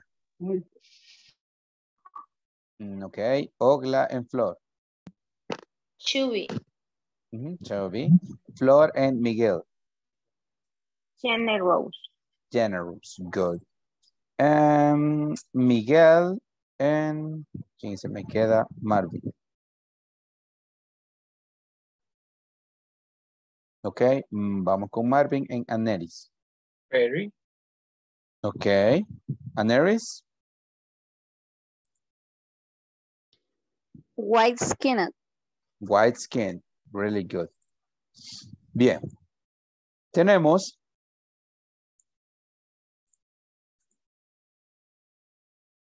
we have two types of adjectives. Tenemos dos tipos de adjetivos en estas imágenes. We have personality adjectives. Tenemos adjetivos de personalidad. And we have physical adjectives or physical appearance. Okay. Personality adjectives are characteristics of personality, attitude, temperament, character. It means part of the, personality, things that we can't see, but we know. Cosas de las que quizás no vemos, pero sí sabemos que las tiene esa persona. Parte de sus actitudes, right? And physical appearance is the way the person look. La manera en como la persona se ve, okay? A person looks like. Entonces, es el tema físico, okay? So, in this case, and here we have this. Estos son los adjetivos de personalidad. Mean, malvado. Para los que han visto la película Golpe Bajo, al final, cuando van en el partido, aparece mean machine, que es máquina del mal. Entonces, mean significa malvado. Shy es callado. Intelligent, estos son fáciles. Intelligent. Polite, amable. Talkative, hablantín. Generous, generoso. Hardworking es trabajador. Outgoing es como extrovertido. Lazy, todos tenemos eso de lazy los fines de semana y con justa razón lo merecemos. Lazy es como modado, aragancito, ¿verdad? Tidy, ordenado. Rude, rudo o pesado. Brave es valiente. Aggressive, se sobreentiende, ¿verdad? Aggressive, agresivo. Quiet, no quiet, ni quit. Es quiet, quiet, quieto. Sensitive, sensible. Messy es lo opuesto de tidy. Tenemos tidy, que es ordenado. Messi no es el jugador, ¿verdad? Messi, bueno, sí, el jugador, pero en este caso Messi es desordenado. Si utilizan la palabra solo, mess significa desorden. Desorden, desordenado. Coward, cobarde. Silly, silly es como torpe. Ok, tonto, torpe. Peaceful es amor y paz, pacífico. Affectionate es afectivo. Okay, so here we have some of these that maybe are interesting words. Son palabras como medio interesantes que las vamos a utilizar en un momento para describir familiares. Okay, so here we have this. Pueden tomar apuntes de algunos. Okay, si no, cuando hagamos la actividad, igual le voy a poner estas imágenes para que tengan una idea. Right? Se la voy a poner luego. Okay. We continue with this. And we have physical appearance. Tenemos apariencia física. Young es joven. Old, viejito, viejo. Slim es delgado. Thin es seco, como decimos nosotros, ¿verdad? Seco, dedos delgaditos. Chubby es alguien que está medio gordito, así con sabor, ¿verdad? Strong es fuerte. Weak es delgado. Bold es pelón. Tall es alto. Short, fíjense bien, short significa corto o pequeño. Pero nosotros en la casa, mamá, no me ha visto mi short. Short, nos acostumbramos a decir short, ¿verdad? But the correct pronunciation is short. We have cute, que significa lindo. Pretty, bonita, especialmente para mujer, ¿verdad? Pretty. Ugly es feo, right? Okay, and here we have also brown skin es moreno, brown skin, white skin es piel blanca. Okay, so these are some of the most important personality adjectives, adjetivos de personalidad que lo vamos a utilizar en un momento. We're going to describe two members of the family. Vamos a describir dos miembros de la familia. Así que vayan pensando a quién podemos describir. Okay. And we can use like 3 adjectives. Podemos utilizar 3 adjetivos para pues darle como más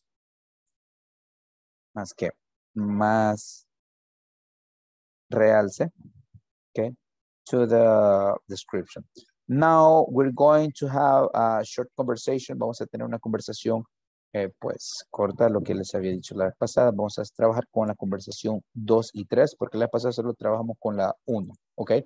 So in this case, I have underlined or I have colored with yellow the most difficult words or words that maybe we can have problem. Ok, Jimmy pregunta en beautiful. Sí, beautiful significa hermosa.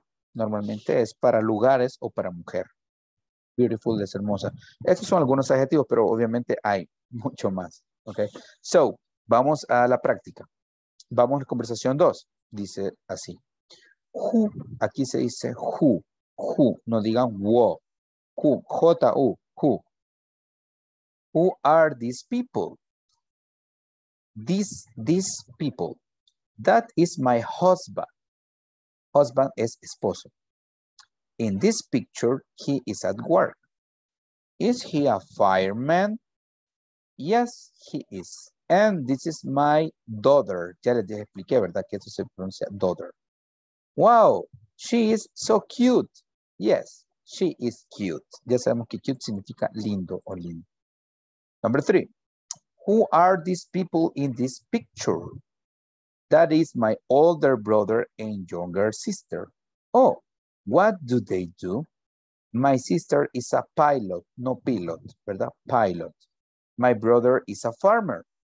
Wow, they have cool jobs. Yes, they do. Repito palabras.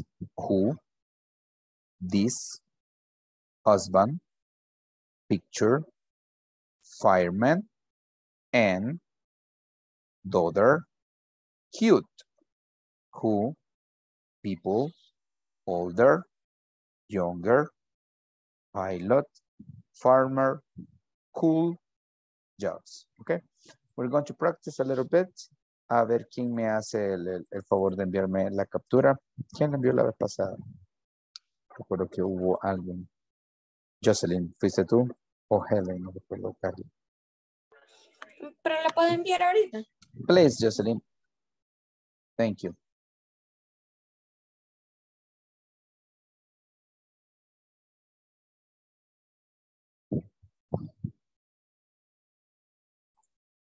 Ok. Ya que la va a enviar Jocelyn, les doy un minuto para que le den una leída a la conversation, practíquenla. Ustedes solos vean qué palabras pueden pronunciar, darle refuerzo y denme un minuto para organizarlos.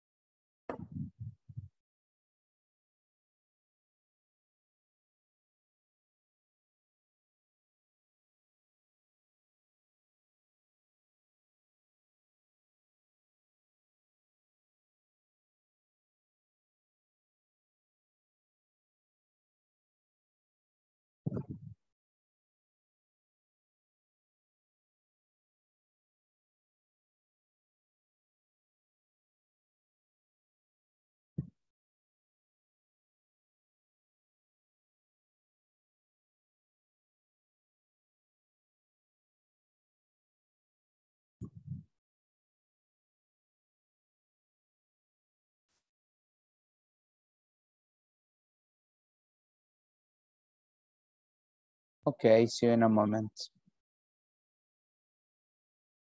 Necesito que acepten la solicitud. Ok.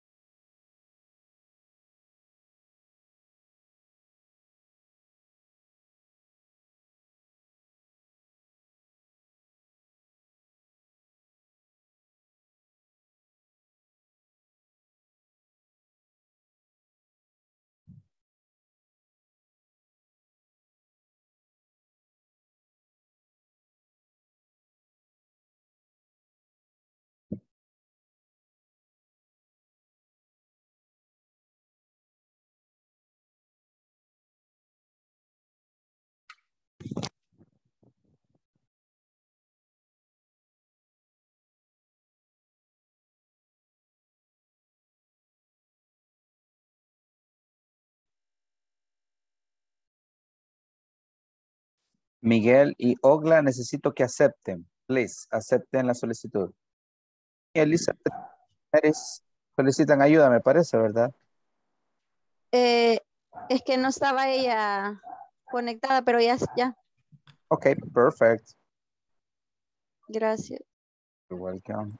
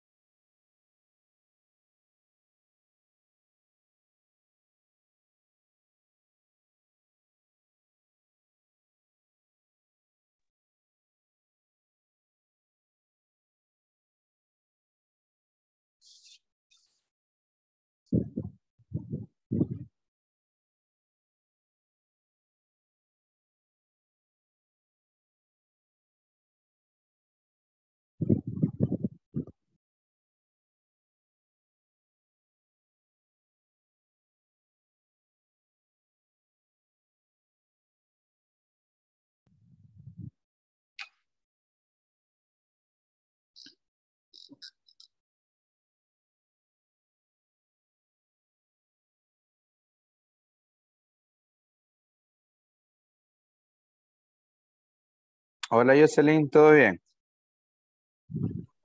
Yes. ¿Terminaron? Sí. Ok, ¿2 veces? Sí. Perfect.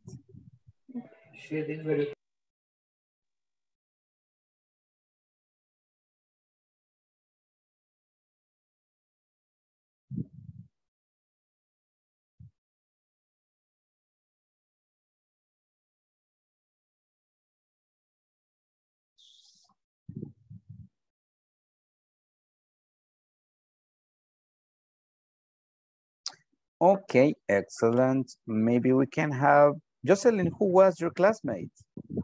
Who was your partner?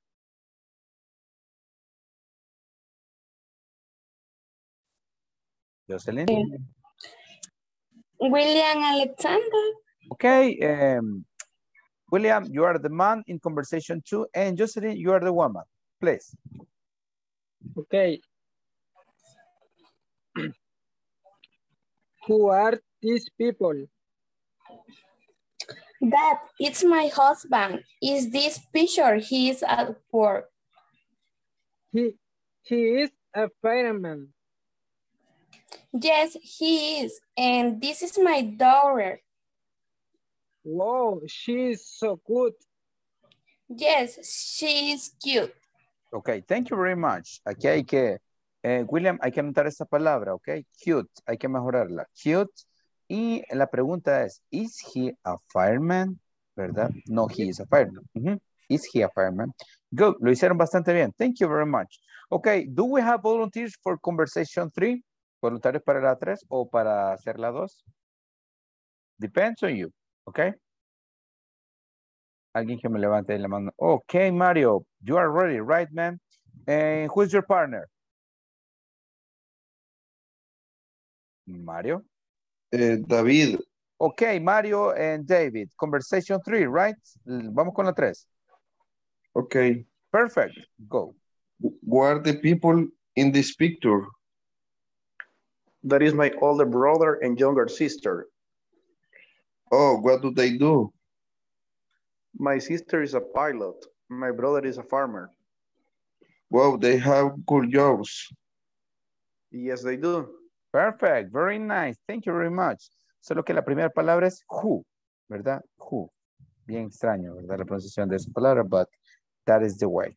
Okay, do we have some other volunteers? ¿Alguien más para conversación? 2 o 3, depende de ustedes, okay? Annelies, perfect. Number 2 or number 3? Number 3. Okay, please. Who is your classmate? ¿Quién es tu compañero? Elizabeth. Okay, Elizabeth and Annelies, go. Men sería Elizabeth. Okay, Elizabeth, you start. Who? Okay. Who are the people in this picture? That is my older brother and younger sister. Oh, what do they do? My sister is a pilot. My brother is a farmer. Wow. They have cool jobs. Yes, they do. Thank you very much. Very well pronounced. Bien pronunciado. Okay, so now let's continue with we have some others with the presentation of 25 seconds, okay? So in this case, Elizabeth, are you ready?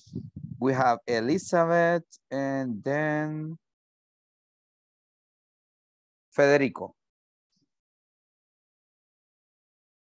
Right, teacher. Okay, are you ready? ¿Estás lista, Elizabeth? Yes. Okay, please go. Hello, classmate. Good evening, teacher.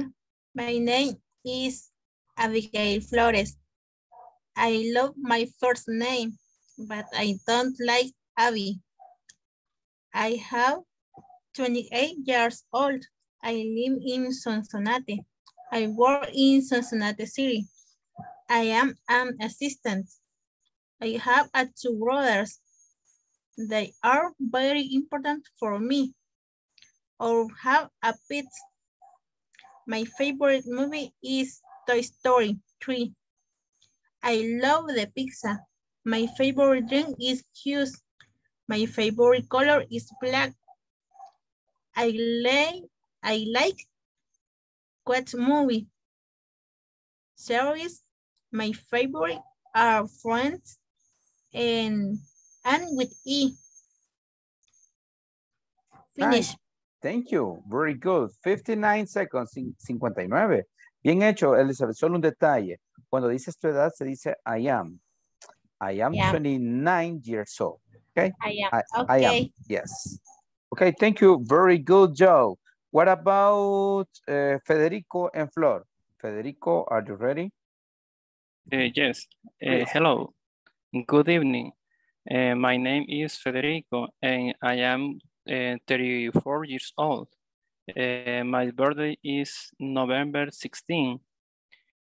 I was born in Santa Ana. I have lived in San Salvador since I was 70 years old. I still public accounting in the University of El Salvador. University. I am work in Grupo Training. I am a student. I am system consultant. I don't like pets. My favorite color is black. My favorite food is seafood. My favorite book is Rich Dad, Poor Dad. I like progressive rock music, but also listen to salsa. At the moment, I do not practice sport, but I practice taekwondo. I am married. Perfect. Good information. Okay. 1 minute and 23 seconds. Very well, Federico. Very nice. You mentioned a book. Rich Dad and Poor Dad, Padre Rico and Padre Pobre. One of the best books that I have read. Buen libro ese. Okay, thank you. And now we go with Flor and Aneris. Flor, are you ready? Good evening. Go. My name is Flor de Maria Flamenco. I live in Antiguo Cuscatlán. My favorite food is the chicken. I like the pets. The pets is a dog and parrot. I don't like a carrot and don't like raw meat. My favorite sport is the basketball. My favorite color is the red. My occupation is the secretary. Okay, very good. Thank you. Oh, we have now 40 seconds, 40 segundos.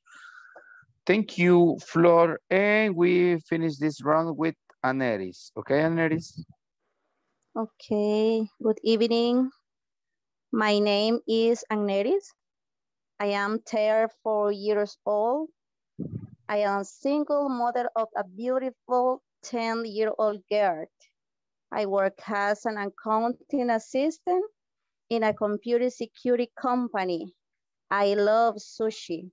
I also like broccoli, cauliflower, cucumber, peaches, and pineapple. In my free time, it's like to watch movie, and I like to listen to music when I do housework. Finish. Okay, very nice, good.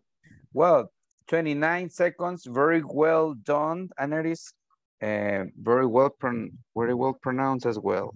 Okay, thank you.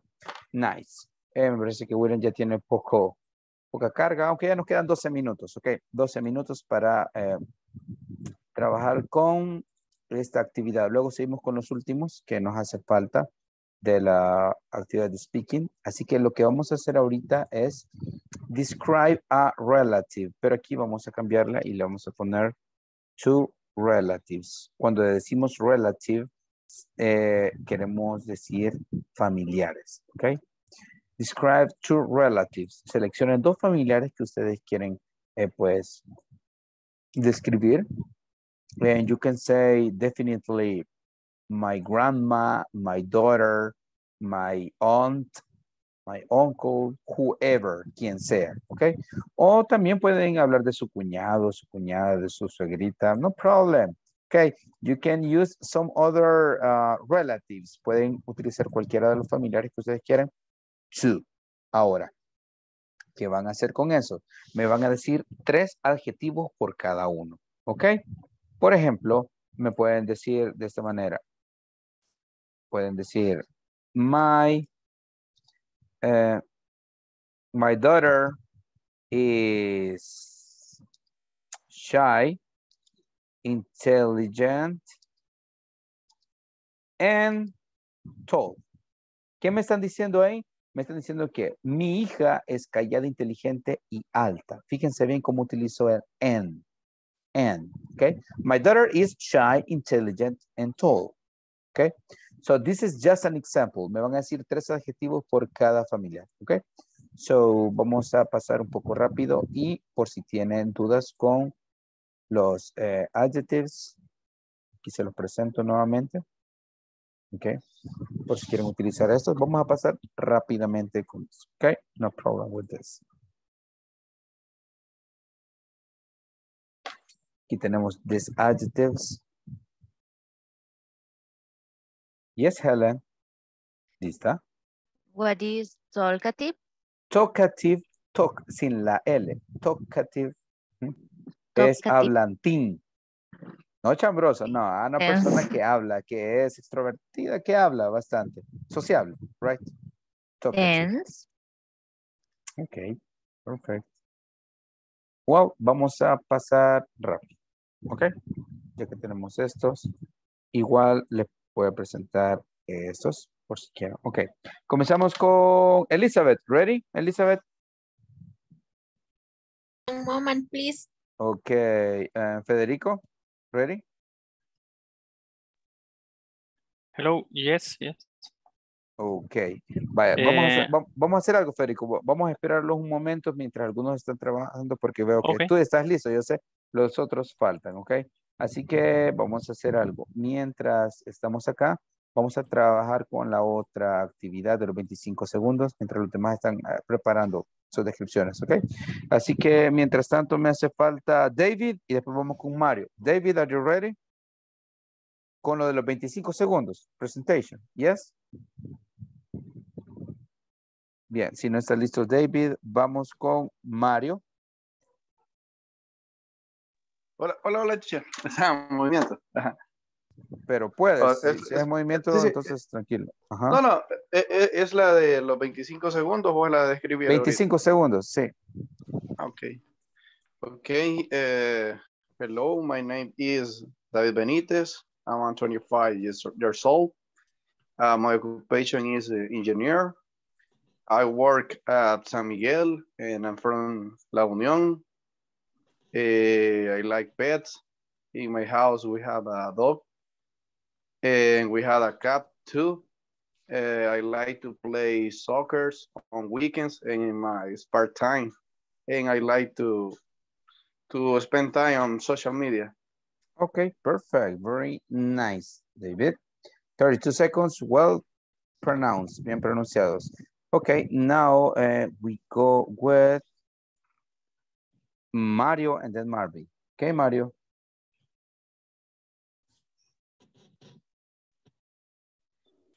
Hi, everyone.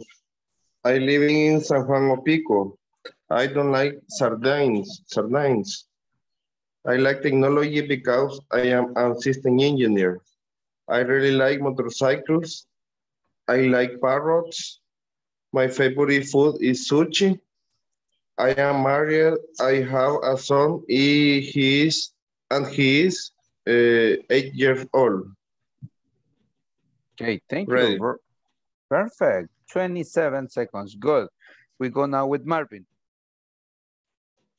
And finally with William. Okay, Marvin. Okay. Good evening. My name is Marvin and my name in second is Alexander. I am 24 years old. My favorite hobby is video games. I like playing together with my family. My favorite sport is football. I am from San Salvador. I like to work. I like to drive. I like the cinema. Finished. Okay, perfect. Okay. 31 seconds, good. And William, are you there? ¿Estás ahí, William? ¿Todavía? Ok. Si no, vamos con Ogla, porque William tenía problemas con su carga. Ogla, are you ready with your presentation? Hello, my name is Ogla Benitez and my last name is Benitez. I like to eat. I like watch TV. I don't like work. I like to sleep. Yes, of course. Okay, very nice. 28 seconds, 22 seconds, very well done, Ogla. Okay, so now to finish, ya nos faltan solo 5 minutos, pero en 5 minutos pasamos con esta description, ¿ok?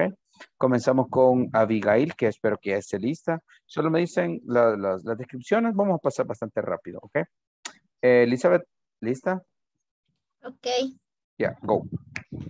My brother is messy, talkative, and talk. Okay. My mother is sensitive, tidy, and generous. Ok, thank you, thank you. Bien, los demás necesito que practiquen un poquito para hacerlo un poco más fluido, ¿verdad? Vamos, Federico and then Flor. Federico, please. Ready? So, my mother is pretty. My mother is polite. My mother is short. Ok, creo, vaya, la indicación era que decías my mother is dices dos adjetivos, luego en y el otro. Así era la indicación para que sea más fluido, porque si no está muy corto, ¿verdad? Así. Bien, ¿tenés la siguiente, Federico? Digamos con Flor.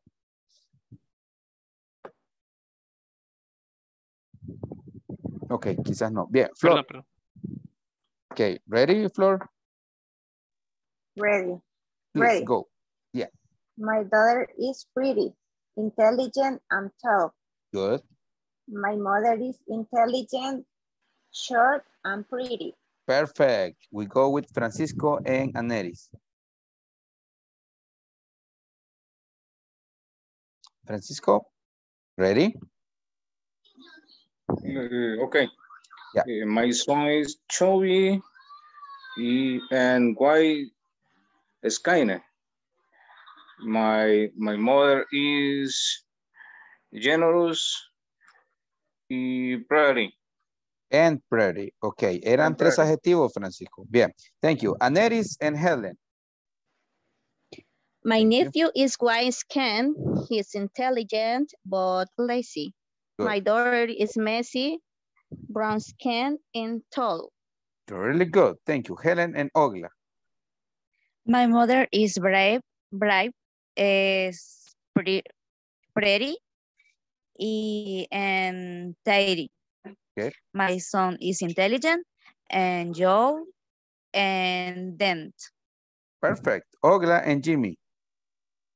My mother is chubby, lovely, and beautiful. My father is short, intelligent, and chubby.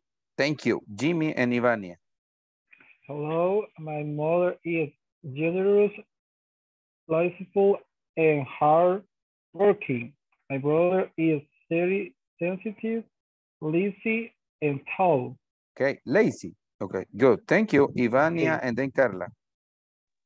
Okay, my son is cute, naughty, and intelligent. My sister is very intelligent and tidy. Thank you. We go with Carla and Catherine. My cousin is polite, bright, and intelligent. My sister-in-law is messy, hardworking, and shy. Okay, thank you. Catherine and Leah. My son is tall, intelligent, and talkative. My mother is tall, generous, and thin. Thank you. Leah and David. My daughter is generous and thin. My husband is happy, strong, and elegant. Thank you. Nice. David and Mario. Okay. My mother is polite, intelligent, and beautiful. And my sister is short, lazy, and messy. Thank you. Mario and Marvin.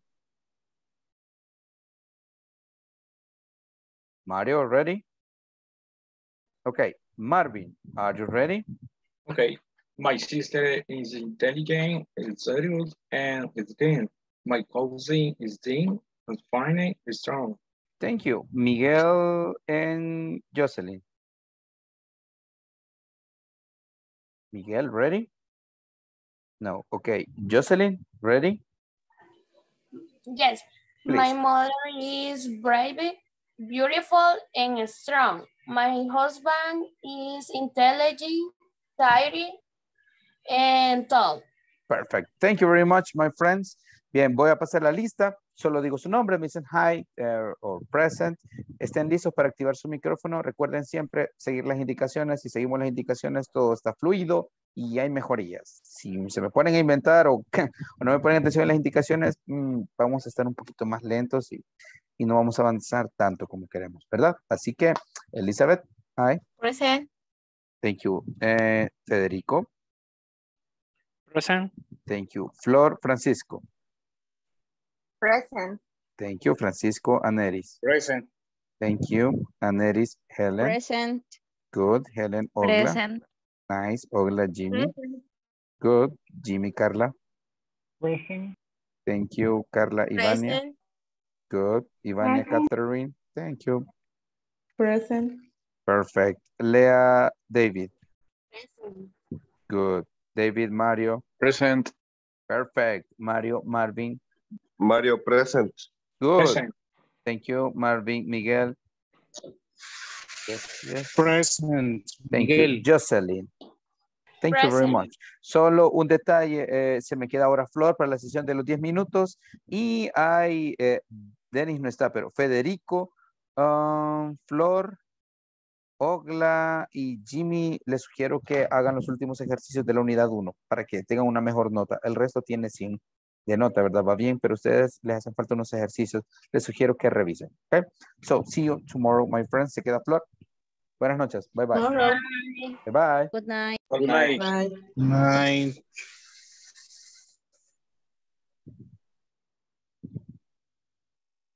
Ok, Flor. Bien. Podemos hacer dos cosas. Tú eliges cuál. Podemos revisar. Esto va a pasar súper rápido. Ni vas a sentir el tiempo, ya vas a ver.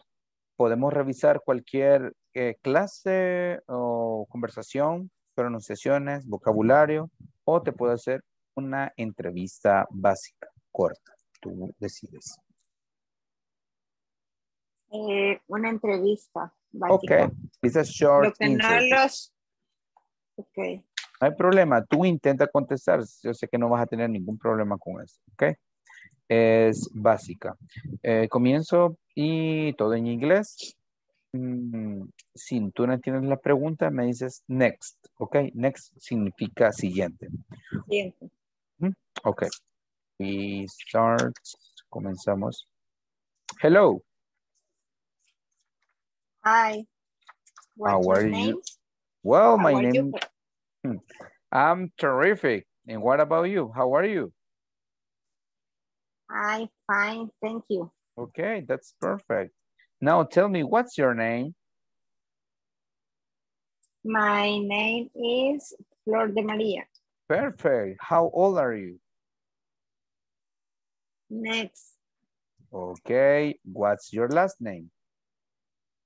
My last name is Flamenco. Okay, how do you spell your last name? Is L A M E M C O. Thank you. And do you know, please tell me, what time is it? What time is it? In the clock, 10:04 minutes. Okay, thank you. Very nice. And what's your phone number? My number is 78. Sorry, 78 880286. Okay, good. What's your occupation? My occupation is a secretary. Okay, nice. What's your favorite color? My favorite color is a red. Okay, and what's your favorite movie? My favorite movie is the Diario of the Princess. Okay, interesting. And now, describe one member of your family. Describe un miembro de tu familia. My daughter. Okay. My daughter is intelligent. I have 22 years old. Okay. Is a student. Nice. Is Okay. a child. Okay. Interesting. Now, what do you do in your free time? What do you do in your free time? Next. Next. Okay. Tell me about yourself. Your personal information, likes, puedes contarme sobre ti. Okay. I like the music. I like the work. I like, no sé cómo se podría decir, ayudar a los demás. Help others. Help others. I like help others. Me gusta, I like divertirse, ¿cómo sería? Have fun. Have fun. Have fun. Okay, thank you, Flor. Okay, very nice. Bien, vamos al feedback. Ahora, lo hiciste bastante bien, Flor. Very nice. Me respondiste la mayoría de preguntas, ¿ok? Solo que hay algunas, por ejemplo, para deletrear, me dijiste if de flamenco y es F, ¿verdad? F. Yes, F. Es F, ¿verdad? Esa sí gusta, anótela. Lo otro es cuando la pregunta how old are you, ¿sabes? ¿Te da una idea de qué significa? How old are you? No. Ok, how old are you es cuántos años tienes o cuál es tu edad. Es importante esa, ok. Si gusta, Okay. anótela, aquí te lo voy a poner. Es importante esa, siempre la hacen. Es que tengo, bueno, igual, ¿verdad? Por eso estamos aprendiendo, pero sí en algunas letras del abecedario tengo dificultad y lo he estado tratando, estudiando. Pues, siempre correcto. hay algunas que nos dificultan, ¿verdad? Por eso hay que darle más énfasis a eso, porque hay una que son más fáciles. Correcto. Okay. How old are you es ¿cómo estás? Ok. Y, perdón. Esta es acá, para que la anotes, porque se parecen. How are you? Y esta es ¿cuál es tu edad? Ok. Así que cuando te pregunten how old are you, tienes que decir I am, si tienes 39 years old, por ejemplo. Así, ¿verdad? Y cuando te preguntas how are you, es como cuando yo te pregunto, tú dices fine, perfect, excellent, ¿verdad? Entonces, how old are you? Ok, good. Lo otro fue, I'm sorry. Yes? Sí, no, estaba viendo, sí.